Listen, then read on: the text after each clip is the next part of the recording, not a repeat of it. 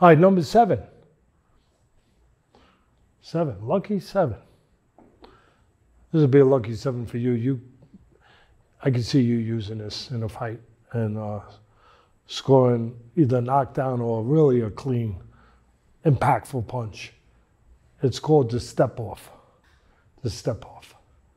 And a fighter as great as Sugar Ray Robinson. Some people think he's the greatest of all time. He had, I think, 170 wins. That's pretty great. That's very great. That's pretty great. I think it was 170, and somewhere like 110 or 100 something knockouts. Pretty great.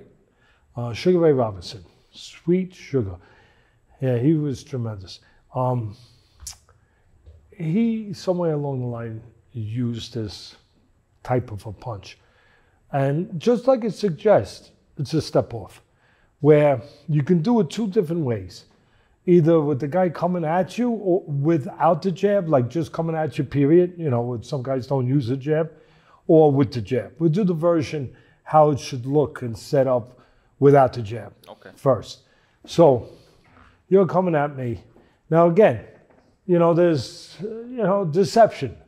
You want him to be distracted. You want his concentration to be where the punch is not going to be, somewhere else. So you're coming, you're just walking at me. You're walking out, boom!